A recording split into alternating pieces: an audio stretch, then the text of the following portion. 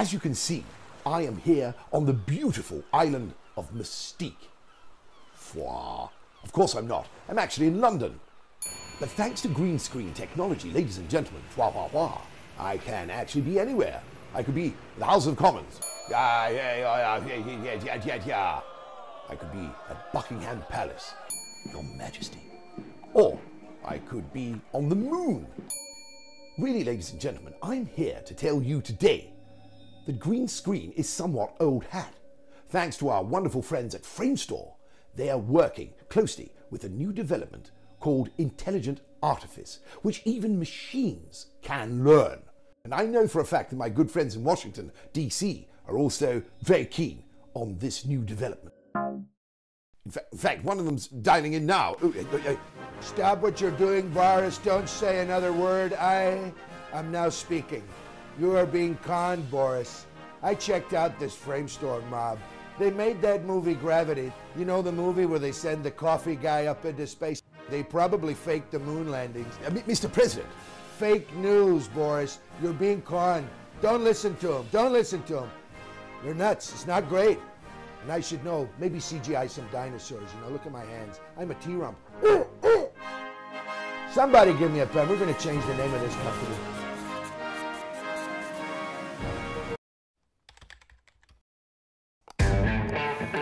This is Lions Live.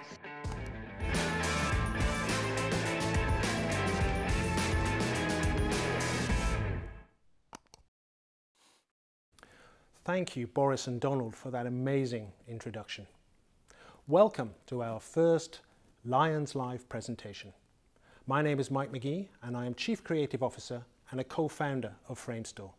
And I am joined today by my colleague and ECD, William Bartlett. In this session, we are hoping to demystify deepfakes and explore how manipulating pixels through machine learning can open up a world of new ideas and creative possibilities. For some time now, artificial intelligence and machine learning has steadily made its way into many aspects of new technology.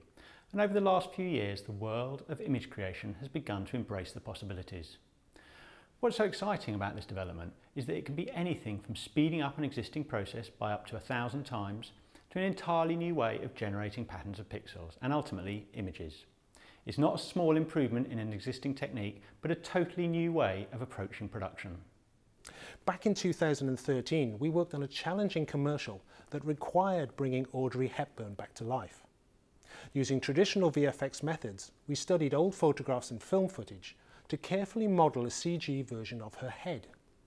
We then lit and animated her face before tracking it back onto the live-action footage that had been recorded on location. This meticulous and painstaking process took about 6 months. Compare that to the sketch at the beginning of this presentation, which we created in a little over 3 weeks, despite having to shoot the footage remotely on an iPhone, and of course, let's not forget, they're talking. Using deepfake technology, we trained a computer program known as a neural network to learn how to create synthetic versions of the two faces. In a moment, we're going to look in a bit more detail at how you take control of these pixels, so we not only make a face, but animate it too. But first, we're going to do a little science and talk about neural networks in general.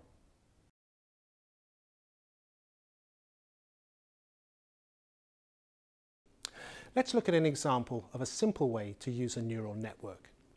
Imagine we want to create a system that can recognize handwritten numbers from 0 to 9. Each number is written on a background that is 20 pixels wide and 20 pixels high, so 400 pixels in total.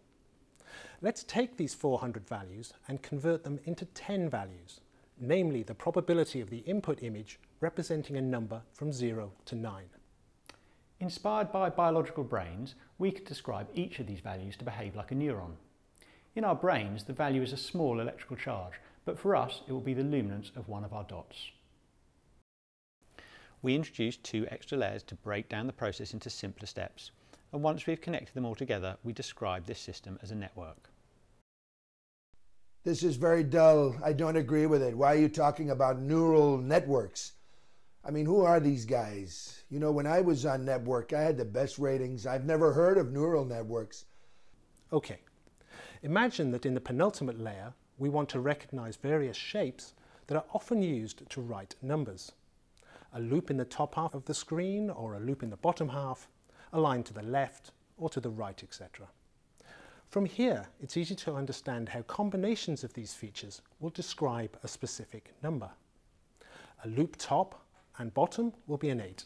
A loop at the top with a line on the right will be a 9, and so on. When a certain combination of neurons are fired by the incoming signals, the output is decoded by the final layer, delivering the answer. The next layer is all about analysing whether small lines and edges exist that when combined produce the loops and longer lines of the following stage. We're breaking down the problem into smaller and smaller components that are linked together within the network. The combination of lit neurons in one layer will trigger different neurons in the next, gradually reducing the problem until the solution is found. All that remains is to find a way to identify the small visual features in the first place. Look at these 4 alternatives of a 10 by 10 part of the grid. Each one has an even split of white and black pixels, but we want our computer program to identify the one that is most like our target image. Adding up the values of all the pixels gives us the same answer for each grid. But what if we count the pixels inside our target area as 2, not 1? Immediately we get some separation in the sums. Next, we are going to subtract the value of the pixels in the surrounding area of our target, as we are looking for an edge, not a blob. In other words, white pixels in this area take away from the score rather than adding to it. This process is called weighting. By changing the weights inside our grid, we've described a function where a higher number represents a closer match to the target image. And of course, we can describe all sorts of shapes in this way and thereby build up the first layer of our system. This is an example of a neural network and how it might function, but the next step is the most powerful. It would be very time-consuming to manually adjust the weights and balances of the input information at every neuron to improve how the system works. So instead, we let the computer do it. By feeding in examples of handwritten numbers and telling the program what the answer is, it can literally check its own accuracy. Having analysed a data set of example images, the program can make adjustments to the weights within the equations and then run the same tests again and see if it got better. By repeatedly running the same loop over and over and reanalysing the same set of images, the system gradually becomes more accurate. It literally trains itself. This is machine learning. Tonight on Neural Networks, something to do with the brain. Who wants to watch that? That's very boring. So what does this all mean for pictures? And how did we get Boris and Donald to help? We trained a neural network with tens of thousands of images, and over time it is able to break down the data from a complex set of pixels into a simple version of core information and a network that allows us to reconstruct a photographic version of Boris. The position and movement data was the information we most wanted simplified. Once that was separated from the pixels that make up the likeness, it became easy for us to adjust. From an alternative performance, we replaced the position and movement data and run that back through the network in the opposite direction, creating a new set of pixels and a photographic representation of our subject, but now with a new performance. It's important to understand that creating a believable likeness is only partly about how someone looks. Equally fundamental is performance. Replacing my face with Boris Johnson's will not create a convincing doppelganger. See what I mean? It just looks weird. I don't sound like him, I don't move like him, I don't look like me, but I don't look like Boris either. Ah, that's better. For the process to be successful, the driving performance must be a very good impersonation of the character you are trying to mimic. This is just as important as the digital makeup that we can apply in post-production. We are going to move on from deepfakes in a moment to look at some of the other aspects of image creation that are being revolutionized by machine learning. But first, it's worth pausing to consider what this means for the credibility of images. Many of us are in the entertainment business, but it's not hard to see how these techniques could be used for far more sinister purposes. As tools improve and more people get a better understanding of how to create something convincing, we must assume that more and more videos of public figures will start to appear that are synthetic in origin and malicious in intent. Or as our friend Donald will put it, fake news. Machine learning is an enormously powerful tool that is transforming many areas of the VFX pipeline. Two of the areas in which we're making great strides are character animation and rigging. Rigging, I know all about rigging. Hillary Clinton, you know, crooked Hillary. Using today's standard tools, an animator can create around 1 second of finished animation per day. This clip of Spider-Man took 15 days to complete, but much of the realism could have been driven from machine learning techniques using a physics engine. This would have freed up the animator to concentrate on performance. Here we see a physics engine in action. The animator has simply specified the path along which the lamp must travel, but the detail of the movement is driven from a simulation. Alongside the animation, there is a vast amount of work that is done in the background that can also be improved. The complexity of rigs required to produce believable motion is immense. Render rigs can contain millions of nodes and include complex muscle and skin simulations that are very slow to render. Working with a government grant, we have been developing a tool that uses machine learning to enormously speed up this process. The tool takes each rig through an exhaustive range of motion. Imagine the longest, most complicated yoga session in history, containing thousands of unique poses. The skeleton and final body shape for all these poses are fed into a neural network model that learns the relationship between the character's skeleton and the final mesh. Once trained, this tool can then replace all the millions of nodes with one node containing the trained neural network model. On some of our test characters, this has taken down the evaluation time of the rig from 30 seconds per frame to 6 milliseconds per frame. That's a 5,000-fold speed up. Not only does this mean that our animators can use much higher resolution rigs in traditional work, it also holds out the very real possibility of using full film quality character rigs in real-time immersive projects. There are several artificial intelligence upresing systems that have learned from hundreds of thousands of photographs the most likely sharp version for a set of blurry pixels. In some respects, it is not that the detail is not there, but rather it is blended into larger shapes and you need to do some maths to unpick the pattern. As you can see from these examples, areas of pixelation are reconstructed into sharper lines and texture. We've seen many films recently where story arcs cover decades and filmmakers want to show the main characters at different times in their lives. The Irishman, Avengers, Blade Runner and Star Wars have all created synthetic faces and integrated them into the live-action footage. The deepfake technique has not been widely used in this context, as the resolution is still limited.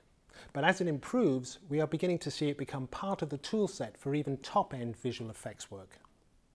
We've been using the same machine learning techniques to assist with casting.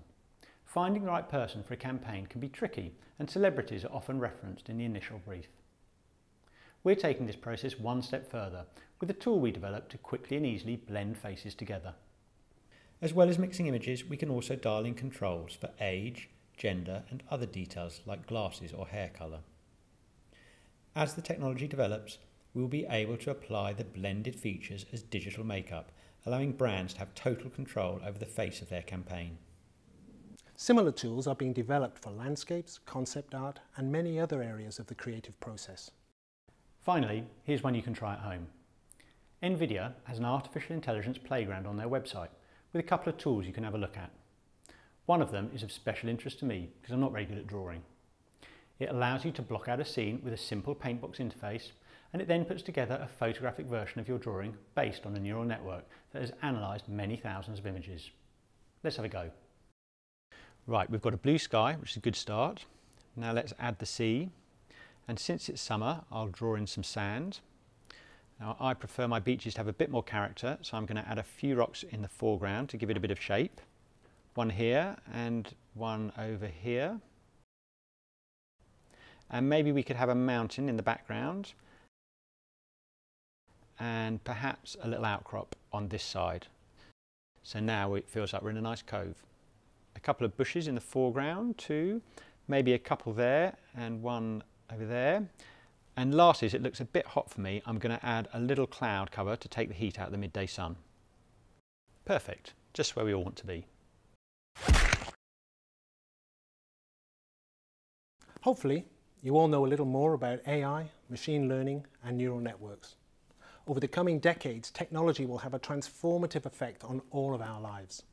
It promises a greater depth of understanding that will benefit a wide range of human endeavours in areas such as medical diagnosis and treatment, self-driving cars, personalised learning and education, and even digital empathy.